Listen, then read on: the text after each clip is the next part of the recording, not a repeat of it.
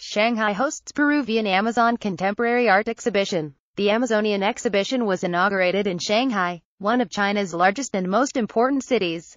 The land where God hasn't finished creation, contemporary art of the Peruvian Amazon, is the name of the Peruvian art exhibition currently underway in Shanghai, China. The exposition shares art originating from some of the most obscure corners of Peru to one of the largest cities in China, Shanghai. Contemporary Amazonian art not only tells stories of ancestral myths, but it also addresses the issues faced by the region, those of the past, present and future. Curator of the exhibition, Christian Bendayan, said that the collection includes a selection of works that speaks of the importance of the Amazon, not only for Peru, but for the world to think in the future. According to an interview with FA, reports Peru 21. Artists in the exhibition include photographers Morfa Jimenez and Silvana Pestana, digital creator Harry Chavez, the artisan Graciela Arias and the artists Kila Piqueras, Bruce Rubio, member Yahoo Arcani and Christian Bendayan himself. The show premiered on March 18 and will run until April 20 in a gallery of Moganshanlu Arts